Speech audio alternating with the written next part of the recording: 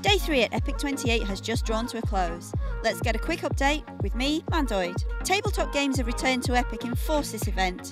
We went down to the board games area just outside Lakeside to find out more. Hi, my name is Owen, also known as Chronowolf. We've been hosting a lot of board games recently. Every night of the epicLAN, we do this quite a lot. Just come down to epicLAN and join some board games. Over to the fun tournaments. This event we had Mortal Kombat, Mario Kart, PUBG Squads, Dota Underlords and Stepmania. We brought 3 of these to the stage for their grand finals. Congratulations to our winners and thank you all for taking part. Also on the stage on Saturday was the Rocket League final. It was the first time we had brought the final to the stage and it was a fantastic game to share with the LAN hall.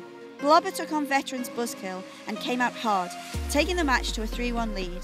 Just one more game would have taken Blobber into another best of 7 in this double elimination, but it wasn't to be as Buzzkill found their form, going on a win streak to take the title 4-3.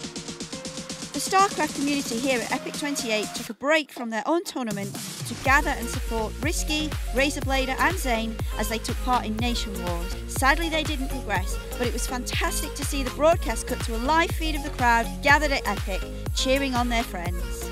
On Saturday evening we treated the community to a zombie party. Reach invited everyone up to play party games, apple bobbing, zombie dancing and bizarrely, mummy making. The costumes were fantastic and everyone had a great time.